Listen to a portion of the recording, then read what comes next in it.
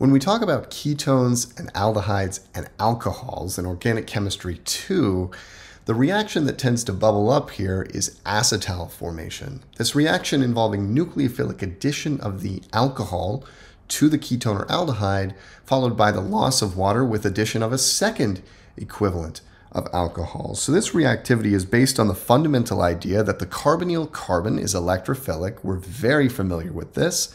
And the alcohol oxygen is nucleophilic and can thus add to the carbonyl carbon. Furthermore, that carbonyl oxygen can pick up protons and ultimately be eliminated as water. That's what we're seeing here highlighted in orange. So this basic reaction type of alcohols with ketones and aldehydes seems like it would be highly relevant to carbohydrates, and it absolutely is. Very, very important reaction type for the carbohydrates.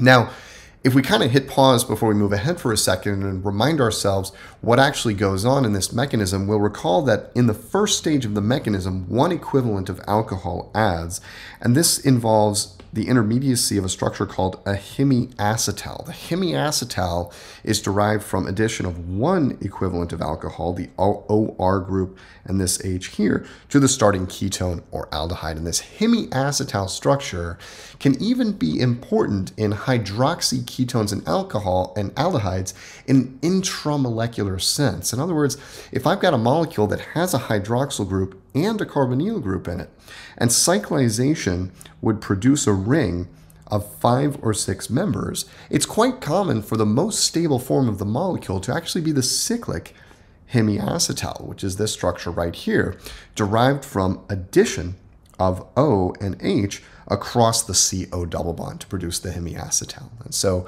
as long as that ring size is right, 5 or 6 members, this can happen spontaneously. And carbohydrates are very, very frequently poised to do this kind of cyclization very, very easily. So most sugars actually exist in their closed or cyclic hemiacetal forms. So in that big survey of aldose and keto sugars that we just did, those Fisher projections correspond to a structure that's generally a very, very small percentage of the equilibrium composition of a sugar in solution. And solid phase sugars generally exist only in their cyclic hemiacetal form. So to show you an example of this, let's take our line angle structure of glucose right here, and let's imagine what happened if this nucleophilic hydroxyl group linked to carbon 5 attacked the electrophilic carbonyl carbon at carbon 1 and proton transfers neutralized everything out. We'd end up with a cyclic structure like this. This is known as a pyranose because of its resemblance to the 6-membered oxygen-containing ring pyran, and it's a cyclic hemiacetal. Notice we have a carbon right here. This is the former carbonyl carbon in the open chain form, or carbon 1, that's linked to an OH group and an OR group. That's a hemiacetal. And sugars are very, very commonly drawn in their cyclic hemiacetal forms, again, because at equilibrium in solution and in the solid state, most sugars do exist. Most monosaccharides, and polysaccharides for that matter, exist as cyclic hemiacetals, or in the case of polysaccharides, acetals. You'll also see sugar derivatives drawn in cyclic form, derivatives where typically this hemiacetal hydroxyl group has been replaced with something else. In the same way that a nucleophilic alcohol comes in and displaces this OH group in acetal formation, other types of nucleophiles, such as other alcohols, can come in and displace this OH group, and that leads to some very interesting and important reactivity of the carbohydrates that we'll touch on later. So we've seen here that glucose can cyclize to form a cyclic hemiacetal, and this is typically the highly favored form of the sugar to the tune of greater than 99.99% cyclic or closed form at equilibrium. And here we're going to focus on the so-called Pyranose forms, which are characterized by a 6-membered ring. In glucose, we get a 6-membered ring via the hydroxyl group linked to C5, which is this hydroxyl group I've circled here, linking up with carbon 1, which is electrophilic due to the aldehyde right there, right? C1 is a carbonyl carbon, fundamentally. And so we've got a good nucleophile good electrophile, they can link up, and we get a 6-membered ring. And it's called a pyranose because, again, of the resemblance of this 6-membered ring containing oxygen to the 6-membered cyclic oxygen-containing compound pyran, one of whom structures looks like this. All right, so this is called a pyranose form of glucose. Let's talk about the mechanism of how exactly this comes about. Cyclization is catalyzed by acid or base, which facilitates the transfer of protons, for example, from the OH group and onto the carbonyl oxygen. And under acidic conditions, we first protonate the carbonyl oxygen. We're very familiar with this idea at this point for acid-catalyzed reactions of ketones and aldehydes.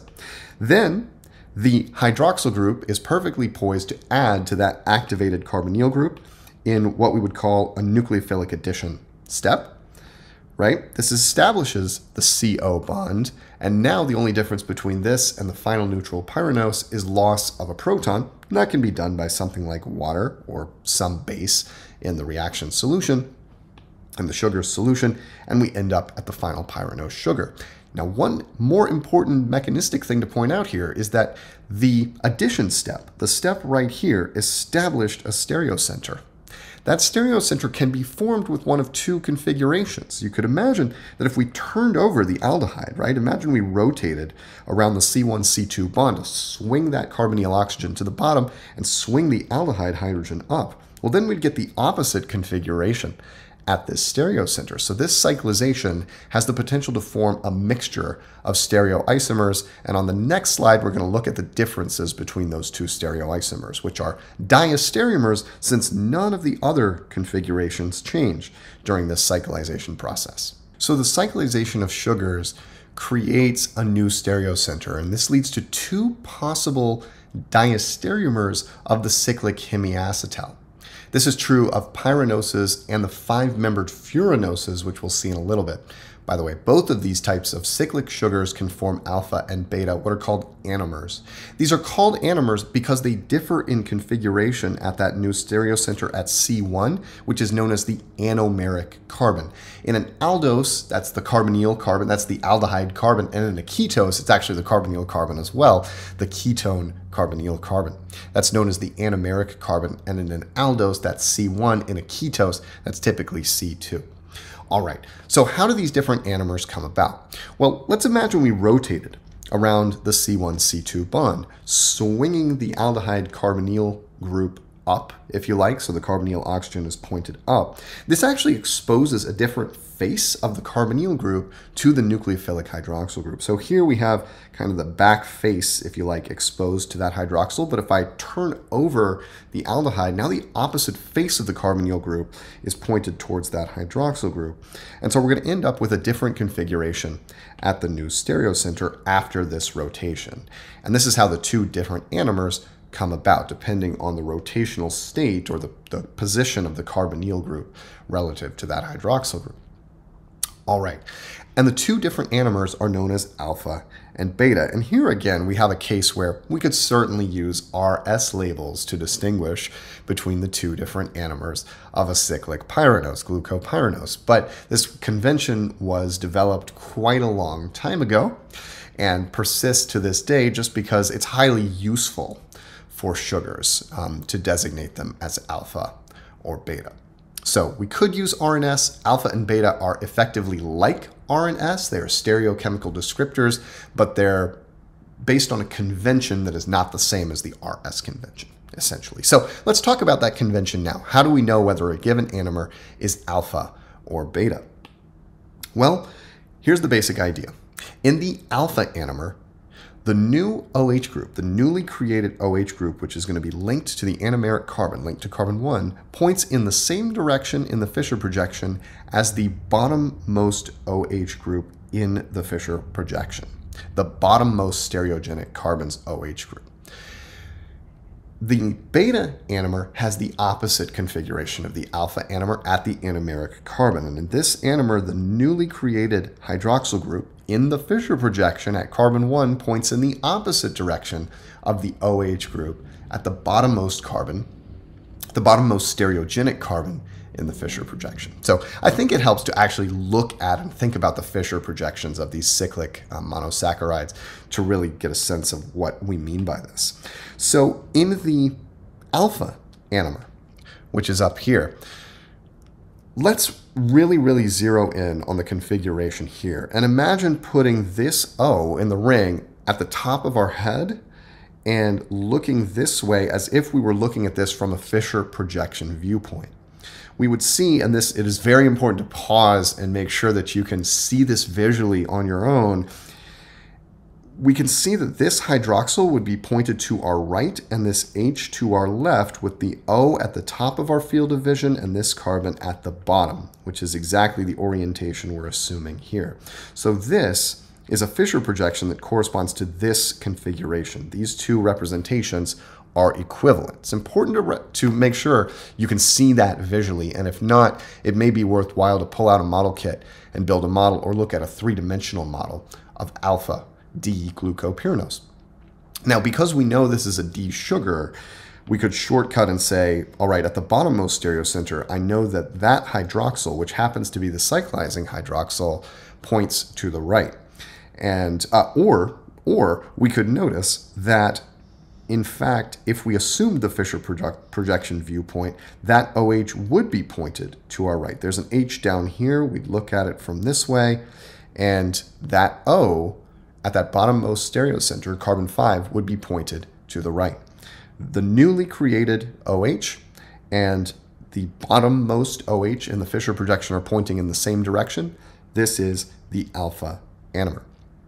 The only difference in the beta anomer is in the configuration of the anomeric carbon, and so the bottommost stereocenter looks exactly the same in the Fischer projection. The only difference is that newly created hydroxyl group now points to the left instead of to the right, and this is the beta anomer. Now, a couple things about this.